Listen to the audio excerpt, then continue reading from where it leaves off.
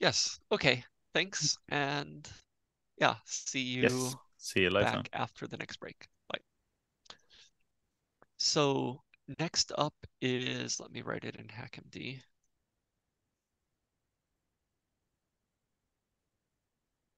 Notes. So the notes. Okay. We will So do this all week. so the next part is called Humans of Scientific Computing. And the idea here is that we've had, like, all these courses have always been talking about the technical properties of what we're doing, like um how we run stuff and the computers and so on. But we rarely talk about us, and we're the ones that you see and are helping you. And it can be a good example to let you know about how we got here and how we know how to support you, and maybe even give you some inspiration for your careers.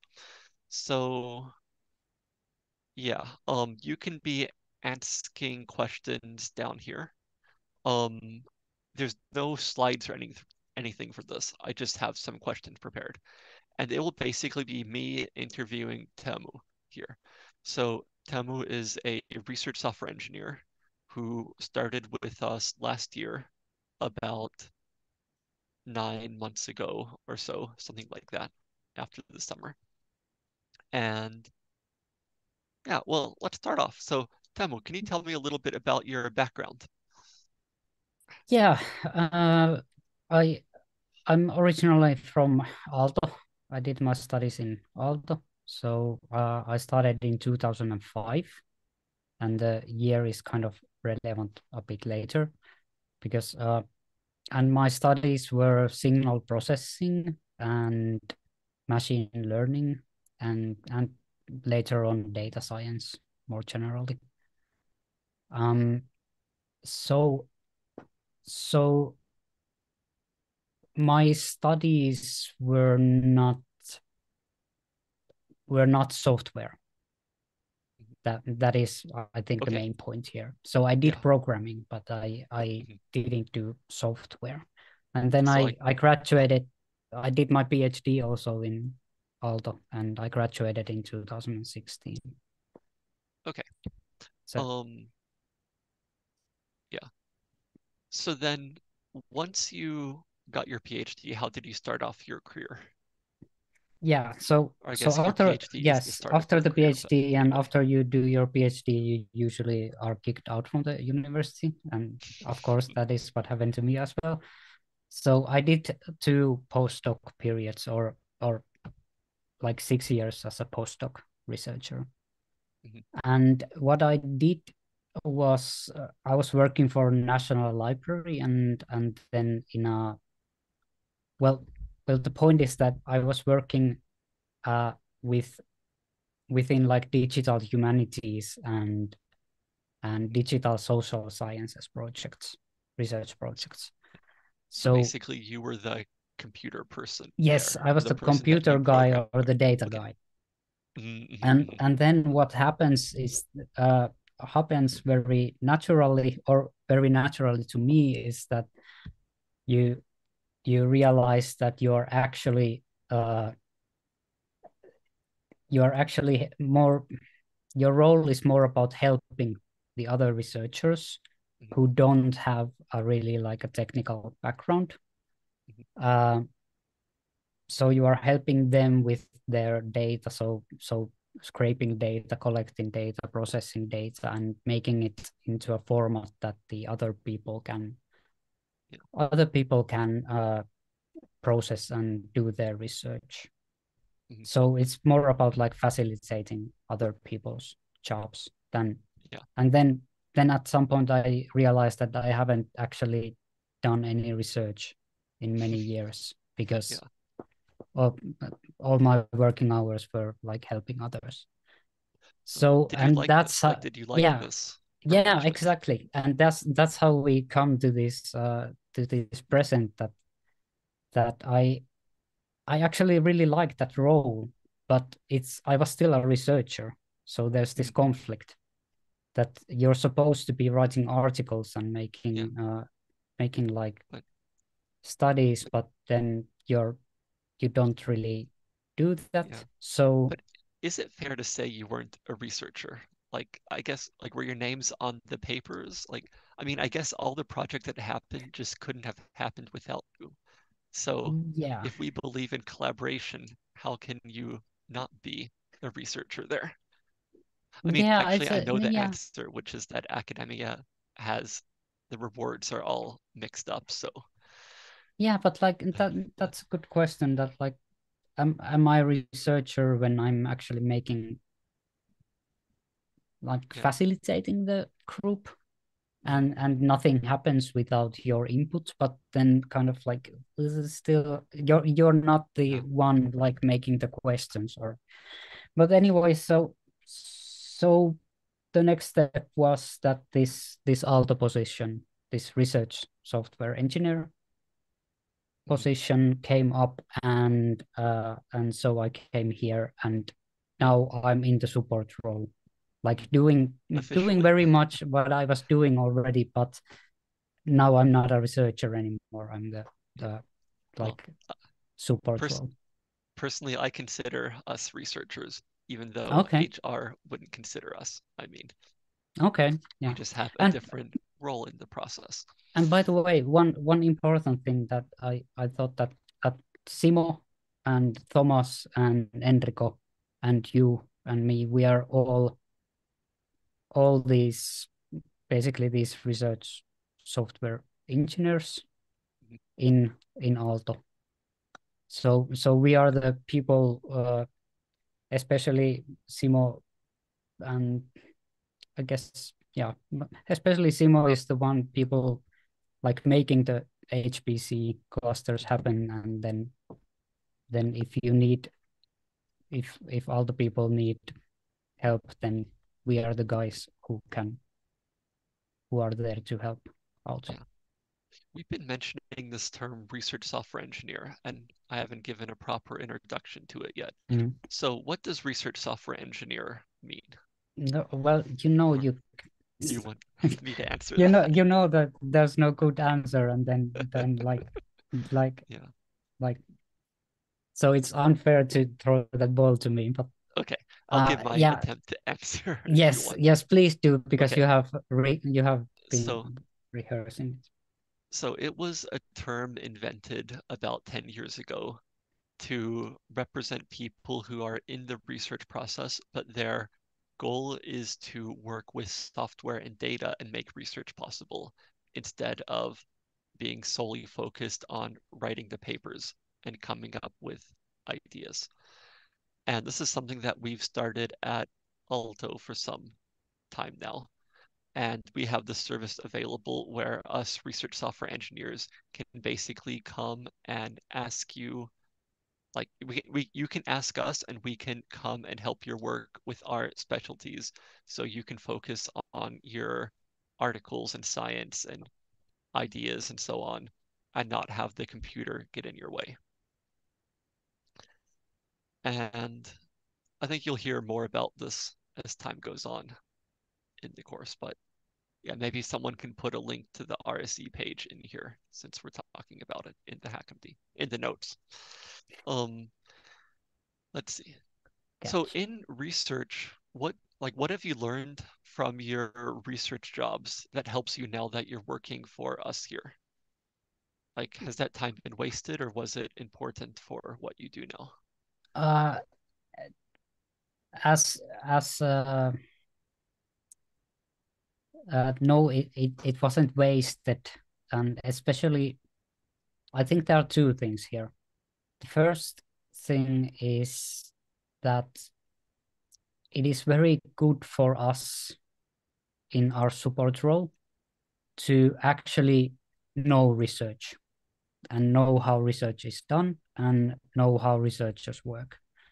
So I that is definitely one positive thing Mhm. because if somebody comes to do this role from purely an industry background, for example, then it might be um, kind of surprising that what are the workflows for academic researchers, for example.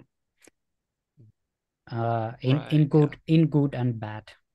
For example, that the timetables are very lively, and and there are long periods of time when seemingly nothing is happening, but then you have a conference deadline, and then suddenly the world is on fire, that everything is like needs to Mm, be yeah. done like immediately. But then the second thing is that uh, when I started to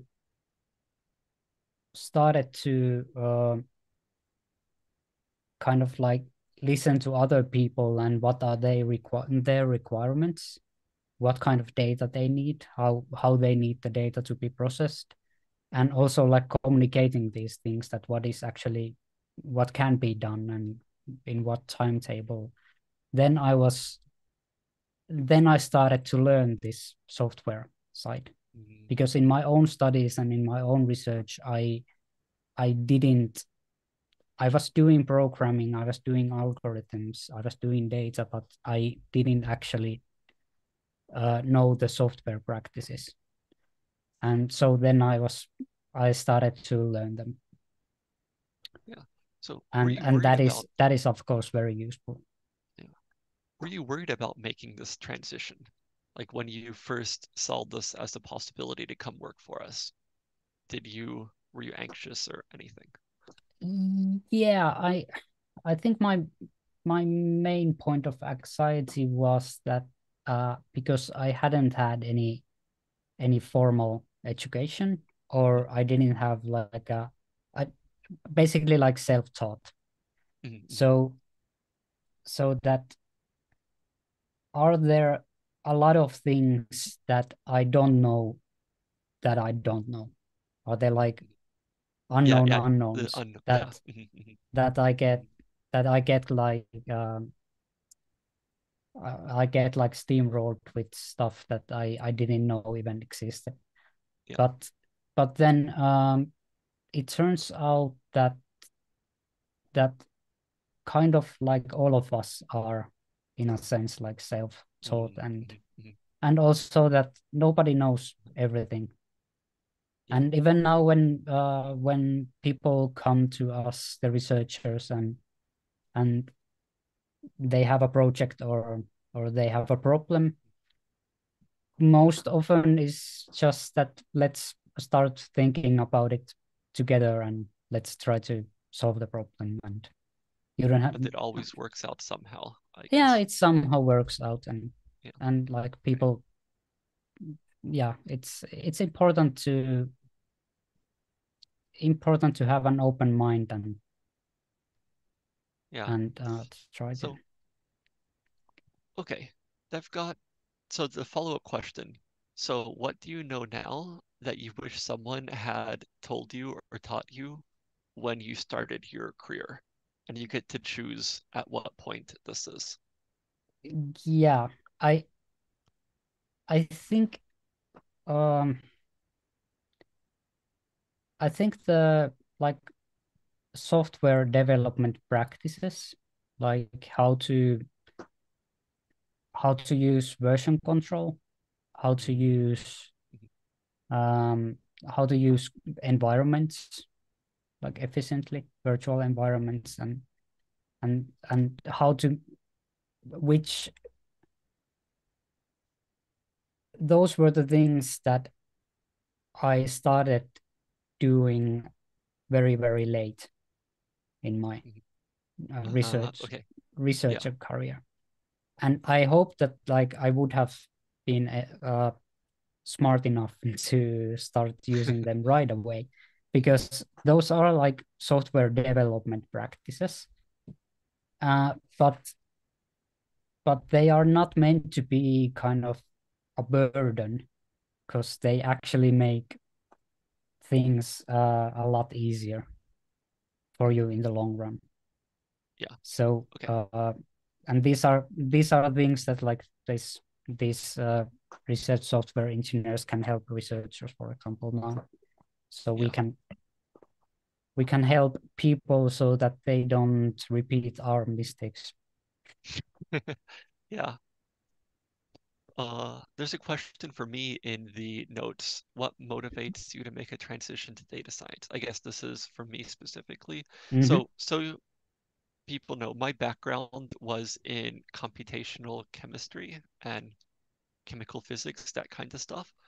And the transition to data science, I mean, it sort of happened gradually. Like I started doing more and more data related things. And actually, there was one point where, okay, during my PhD, I moved a little bit that way. And then for my postdoc, I realized getting experience in a completely different field would probably be good for my career.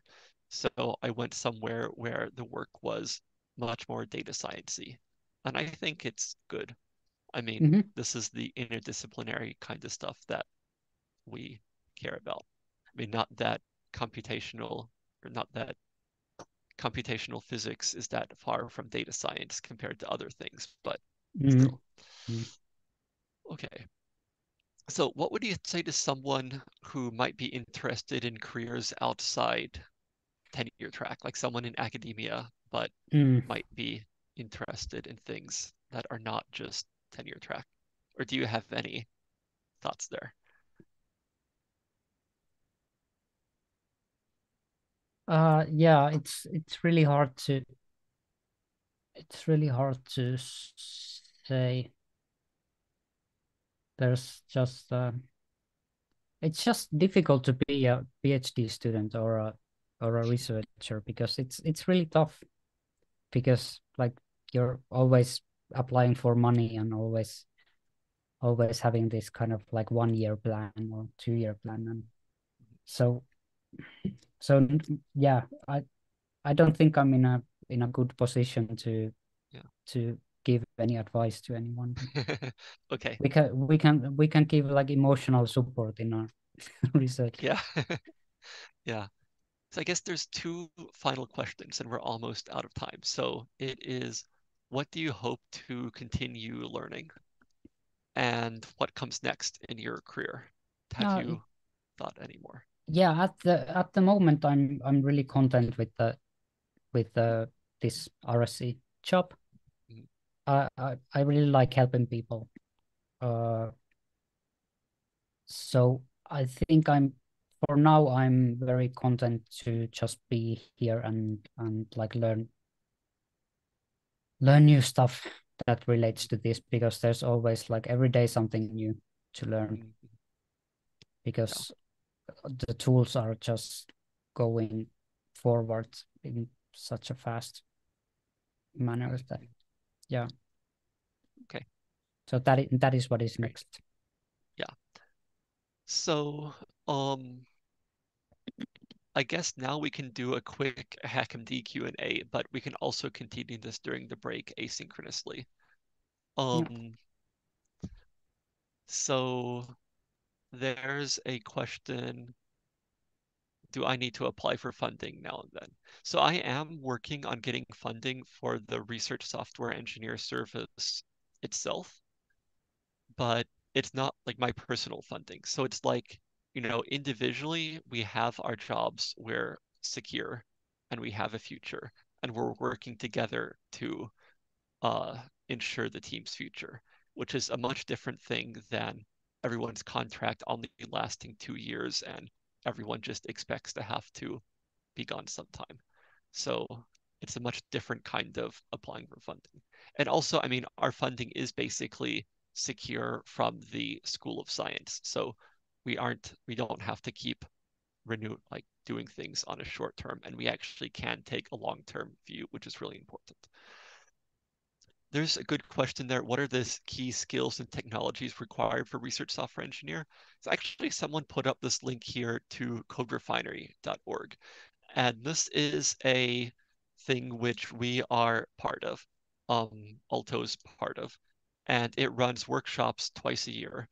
And I would basically say it's like the RSC basics course kind of thing. It talks about version control, software testing, documentation, things like that.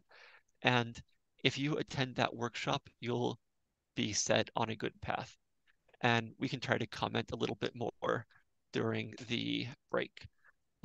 Any final comments or anything? Yeah, I wanted to say one thing about what Teemu said that was really good. So about like the learning of the new tools and what the future holds. In that, like throughout the whole like whenever you're starting whatever point you are in your like computational journey or like learning using these tools or whatever, it's going to be always this kind of a thing that there's always going to be new tools, there's always going to be new things, and you feel at some point you will feel lost in all of these things, and everybody else has more shiny tools than you have, and like your stuff is crap and everybody else is crappy stuff. So you get this feeling that like something like maybe you don't know about some stuff, and that happens to everyone. That happens to us as well. So don't be discouraged. So I would say that like there are always going to be new tools because stuff is moving forwards. Like the tools are moving forwards, and we constantly have to re invigorate ourselves and find new things to use and and new things to reevaluate what is actually now, like what is now required yes. and what And no. so it's always good to remember that like throughout this course there will be a lot of new concepts. Throughout your research progress there will be a lot of new things to learn. Don't be discouraged by it because everybody is like going to encounter the same things. So that will happen. Like it will happen to you, it will happen to everybody. Nobody will know about new things or understand new things when they first encounter them. And about the like stuff that you can already learn, it's always good idea to go where somebody has like already plowed the road for you. So the code refinery and places like that are very good places to learn what somebody else has learned to work, basically to learn from people who already have like good practices. And we do it as well. Like when we encounter somebody who has a nice thing, we try to incorporate it into our workflows because like yeah, why use bad tools when they're good available? But not everybody, like you cannot know them before you encounter them. So it's always good idea to keep keep on the lookout and find this stuff. But I think yeah, maybe it's time for a break. I just wanted to add this. Good addition. Yeah. Okay, so I think we should get to the break soon. So as you may see here, there's another poll. So you can answer, is the course good, okay, needs improvement, too fast, too slow, good topics. Vote for all that apply with the O's like we did at the start. So with that said, I guess our break extends until 5 past the hour. So see you later and do keep asking the questions. Okay, bye.